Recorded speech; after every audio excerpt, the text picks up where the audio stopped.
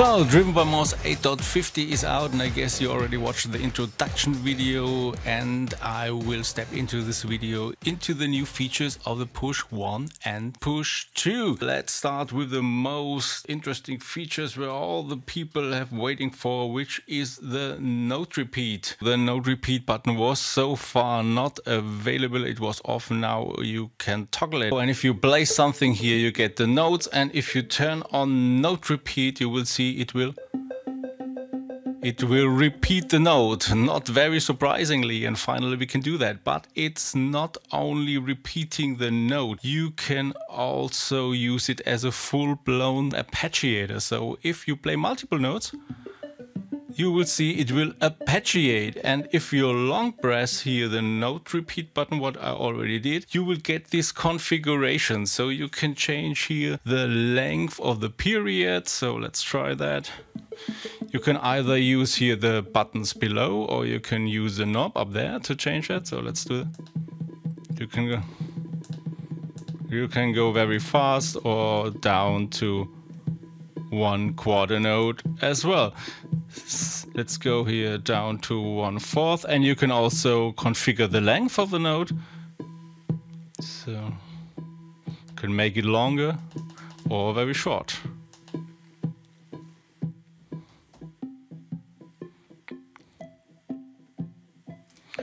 So, and you have different options, so you can configure all the different settings for the sequences. So you can say, okay, this is a normal up mode. You can have here up, down, so the usual sequencer stuff. The interesting one is also the first, which plays all notes at once,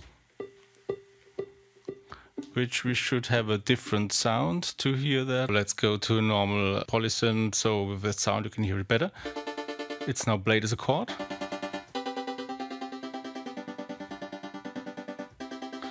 And if you go again, let's go to up, down here, or up. You can also say the range here, how many octaves the arpeggiator should play. So 1 octave.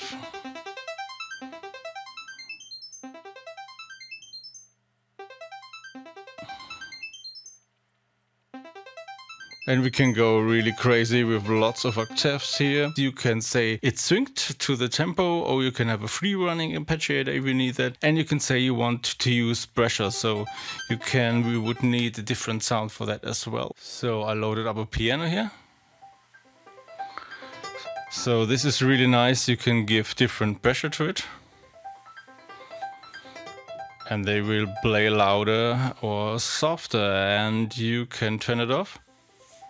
So then it will only be the initial value. There will be no change if you turn that off. So we'll get the first velocity. Yeah, and you can also enable shuffle for that. So it shuffles the note, and this is working via the global groove feature. So I put that in here as well, so you can enable here the groove. So much for the note repeat. And it's the same on the Push 1. It just looks different in the menu, but you get the totally same options for that. Another new feature is now that we can change the Q volume and the Q mix in the master mode. So we go to the master mode. You see here, there is now here a second channel which says Q, and the panorama here acts for the Q mix. So if you look into Bitwig, you see also here is your Q level and your Q mix. So the Q level is if you preview something from the browser, you can then here adjust the volume of its output, and this should be, for example, let's go here to a WAV file. Let's look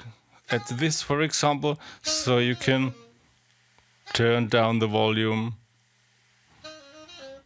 of your preview file. So pretty handy if you want to preview something and configure it, for example, for headphones for live use. So here you can adjust the volume and the mix volume of these settings. Next one, so delete function, not only for track but also for devices. This is pretty handy and I was really waiting for. So for example, we want to delete here this battery track, so you can now simply keep the delete button pressed, click on battery, and it's gone. So same is for the devices. So we see these 3 devices. We can then also keep the delete button pressed, click on the device, and the device is gone. There's a little bug with that. If you notice, there is no device selected. So the problem with that is if you go here to that one, for example, and if you delete the last one, you will totally lose context and will need to go up again and down again.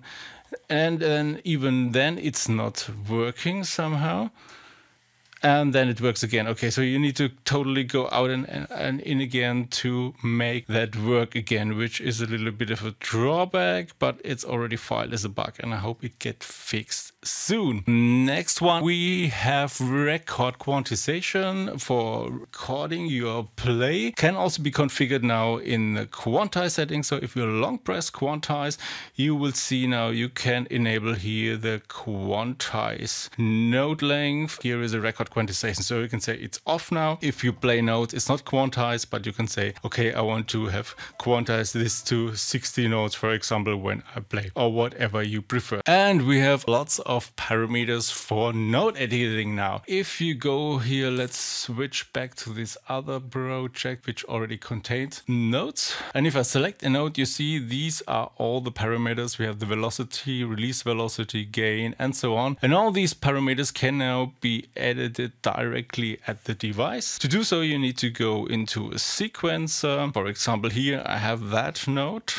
And if I long press it, I see exactly the same values as you see here in Bitwig, and you can change that to your, if I would not, to your hearts alike. So you can change here the velocity, you can change release velocity, the gain, the panorama, the micro pitch, the timbre, all these stuff can be changed here directly from the device. And you also see here the step and the actual note. And you can also change here the length of the note. You still cannot change the position because the position is still tied here to that pad you inserted it, because that is the concept of the sequencer. So I hope this will also change in the future, but currently this value can still not be changed. And something new we got also since Bitwig 3 is that we have MIDI channels. And now with 3.1 you can also edit that now on a device. The question is, if I enter here a note, on which MIDI channel is that? By default it's 1, but you can now change that. If you keep the select button pressed here, you get here to your track settings, and I put also in the track settings now the MIDI insert edit channel is number 1, and you see you can change that to any of the 16 MIDI channels. And you will also see that the notes go away, so you will see the only notes here on MIDI channel 1, MIDI channel 2, and so on. So you can edit these things now also directly here from your device. Something a user asked about was we have now user settings since the last version, I think, or 2 versions back, which have the non-meaningful names here, page 1, 2, 3, 4, and so on. I thought, okay, let's make them edible, and that's what you can do here also in the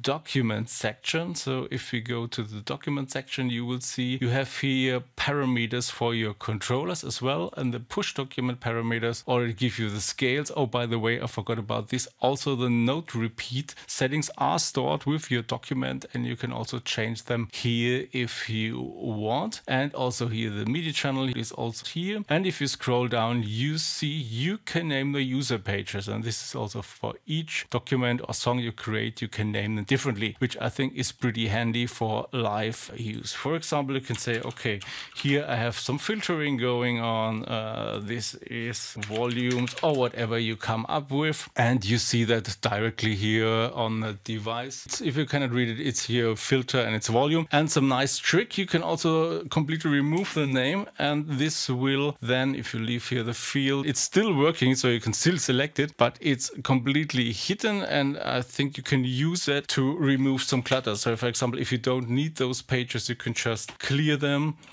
and then you have even a better overview and see where your parameters are. Okay, so lots of new additions to Push, and so much for this introduction. And if you dig it, make some funky music.